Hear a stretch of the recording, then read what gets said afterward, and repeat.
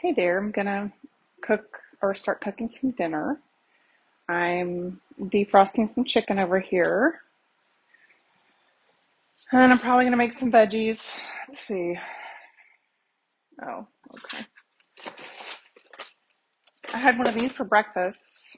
These are called Kodiak Protein Packed Power Waffles. This is blueberry. I had one with a tablespoon of peanut butter on top.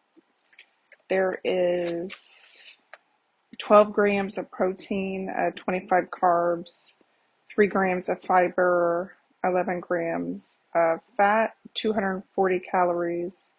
Oh, it's per two waffles. So I just had one waffle. So it was 6 grams of protein. And let's see, whole grain wheat flour, some good stuff, blueberries, whey protein. It has a consistency of a waffle plus a wafer, but I really like these. I toast them and they're good. They make them in Utah. Okay. So I'm gonna do broccoli, I think.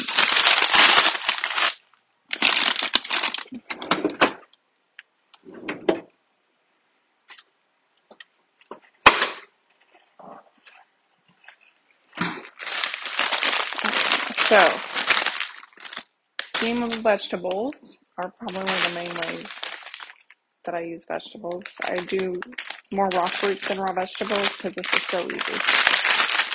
So we'll do that. And it's so gross in here. Don't look in here. It's so gross. That's a problem. It's even worse in here. Don't look. Oh, this is a good gym. Well, we might do green beans. Okay.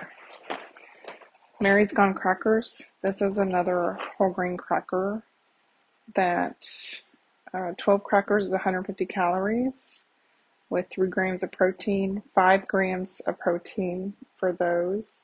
It's brown rice, quinoa, pumpkin seeds, sunflower seeds, flax seeds, sesame seeds, poppy seeds. I eat these with peanut butter also, and so they're gluten free and just have a lot of good whole grains in them, and they're organic. So these are good. You used to could only get them at Costco, but you can get them anywhere now.